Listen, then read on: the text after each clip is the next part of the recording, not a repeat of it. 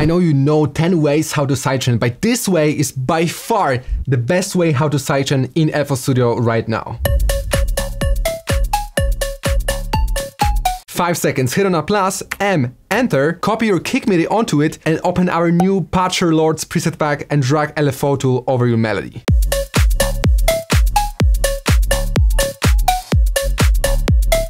It's capable of much more than that, of course. Let's see how it's done from the beginning. So we are going to open Patcher and open some volume manipulating tools such as Fruity Balance. We are going to open it and activate the volume knob.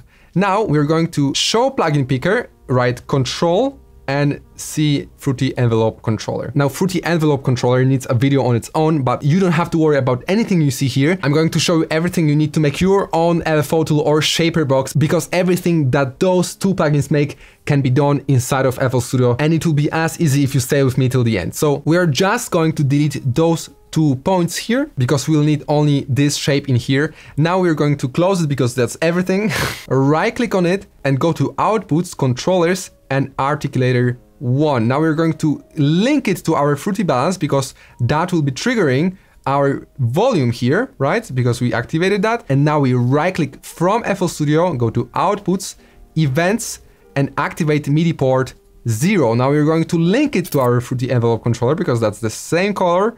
And we are done. Now we need a trigger for that. So that's why we go and add a MIDI out, which is by default linked to port 0. That's exactly why we set this output here to port 0. And now as you can see, if I play on my keyboard, what's happening with the volume is going down. Now we just need to get the trigger, for example, a kick drum, and copy it and paste it to our MIDI out. That's how it sounds now. Now we change the bass to 30% because we don't want the LFO to boost the volume. We just want it to go up to 0 dB. So we set that up, and now you can shape the sidechain however you want it, just like in Shaperbox or LFO tool.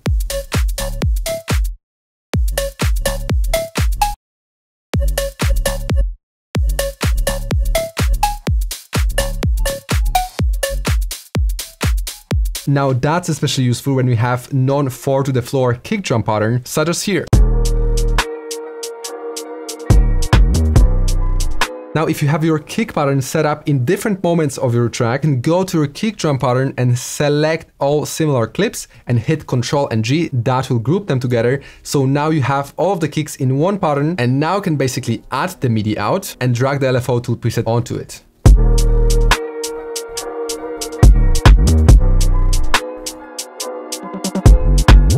Now the default settings might be too much for you, that's why you can easily go and drag down the mix knob.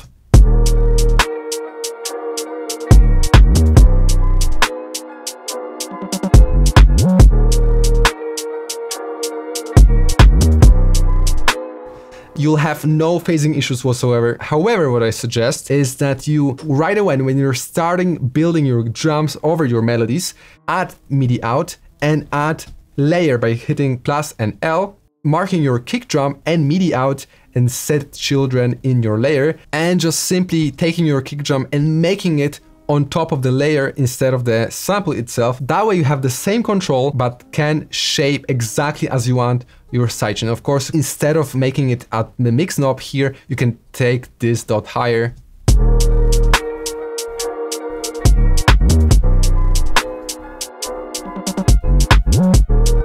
You get the idea. It takes 30 seconds to make. It comes free in our Patcher Lords Light pack. This pack is amazing. We have over 30 Patcher presets that I always wanted to have in my library, and they are finally out here. I guarantee you'll be using it in every single of your tracks. Stuff like human hearing balance, chord finder, multiband sidechain, multiband stereo imager, multiband distortion, a lot of one knob patches like infinite smile, and a lot of alternatives that are just going to save hours of your time. And now as you watch our videos, you know that there are many more ways how to sidechain. For example, you could just throw a Fruity Balance on top of your melody loop, create automation clip out of the volume, now delete it, go to your channel rack and bring back the previous kick, copy the MIDI from the kick to automation clip. Now open the editor here, make it a lot smaller, just like this, and make the shape right here.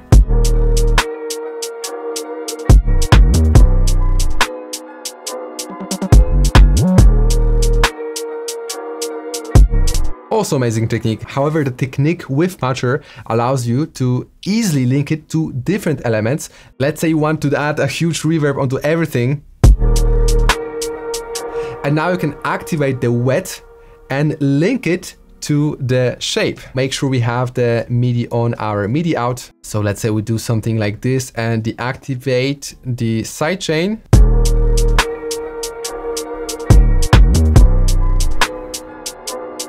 Now you can add another articulator, link it like this, and as we added articulator second, go to articulator second in our envelope controller and make the adjustments in here. Make sure to delete those two guys and enable the envelope. Take down the bass.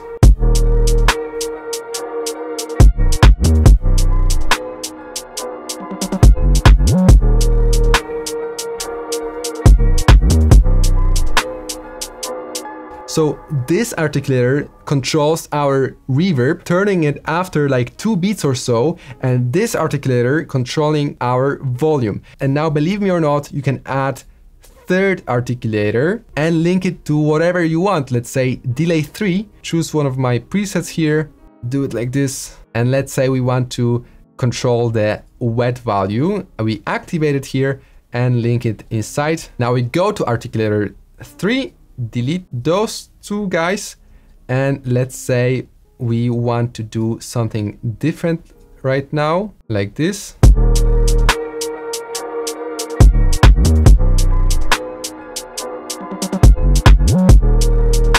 And let's say we also add an EQ and make this kind of shape. So we have a low pass and we output another articulator, enable it, and let's say we make this kind of shape, and of course enable this guy, activate it, link it.